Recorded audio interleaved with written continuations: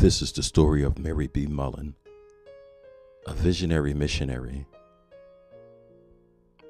On April 23, 1867, in the coal mining town of Apollo, Pennsylvania, a baby girl was born to John and Mary Mullen. They named the child Mary B. Mullen. Mary B. Mullen's father, John, had come from England. He settled in western Pennsylvania. And in June of 1861, he enlisted in the Union Army, fought in the war, was a prisoner of war.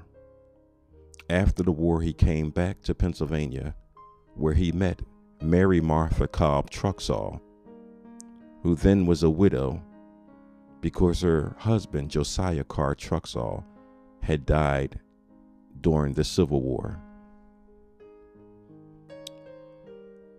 After they married, Mary became the half-sister to Anna and Harvey Truxall,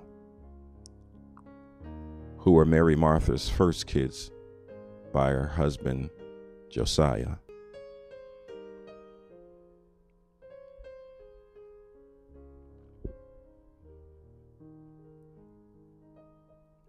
The family lived in the Pennsylvania region,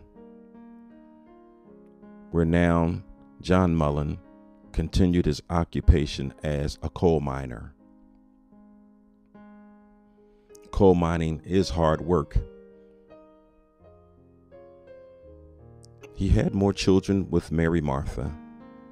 They had a son, John Jr., Charles, and Jesse. And then in 1886, John Mullen entered the disabled soldiers' home and would remain there until his death in 1892 from liver cancer.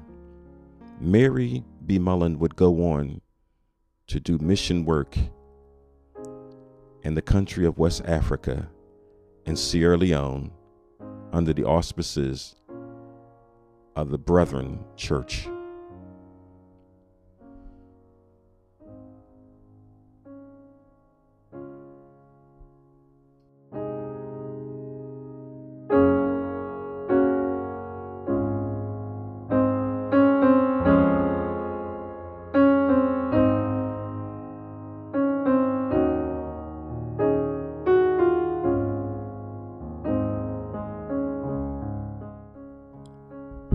On June 4, 1898, amid the Hut tax wars against Britain, she barely escapes with her life as she and 5 other missionaries survive a massacre that kills 7 other members of their team.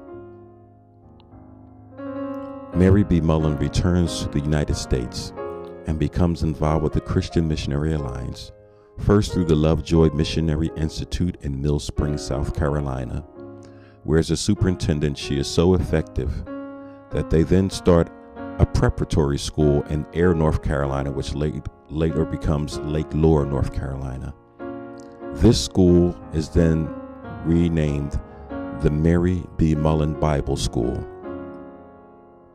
The Mary B. Mullen Bible School educates African-American children and adults in Bible. It works hand in hand with the St. John's Missionary Baptist Church in the community. In 1908, Mary B. Mullen marries Dyson Meminger Hinch, a United Brethren minister. To their union is born Ruth Hinch. Dyson dies only 5 years after they are married.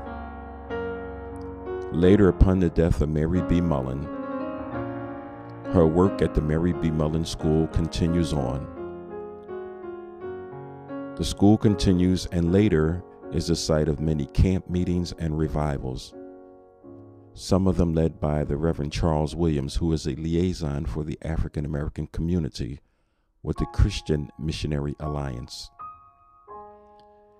In the 1990s, after the Mary B. Mullen Bible campus fallen into disrepair, Reverend Charles Williams is encouraged to revive the campground with the promise that the Christian Missionary Alliance will turn the campground over to the St. John's Missionary Baptist Church. Reverend Mark Cooper from Philadelphia meets with Reverend Waters and the board of the Mullen Camp.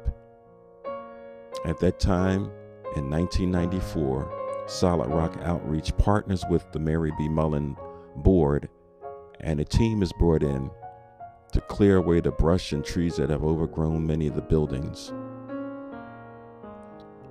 One of the main efforts of Reverend Cooper is not only to have camp, but to start preserving many of the buildings that have fallen in disrepair. A roof has to be put on a new building and a roof on a dormitory building to preserve them. But the main thing is that campers finally come to camp, and it is a great experience for many children who have never been into the mountains just to learn about the Lord. And it is a great partnership, city children coming down, meeting farmers in a southern town, and sharing a life experience. In 2005, a new energetic Mullen board came on staff under President Yvonne Gordon. Their work has been tireless in taking the Mary B. Mullen Bible Camp to the next level. Well over 300 plus students have come in for the past couple years between 2005 and the 104th anniversary of the Mary B. Mullen Bible Camp in 2010. Their work ensures that the legacy and the memory and the efforts of Mary B. Mullen in this community will remain intact and continue on into the future, where people will come to this campground, meet the Lord, have a life-changing experience, encounter people who not only love people, but love God. Mary B. Mullen, a visionary missionary whose legacy lives on in the Lake Lure area at the site of the Mary B. Mullen Bible School campground.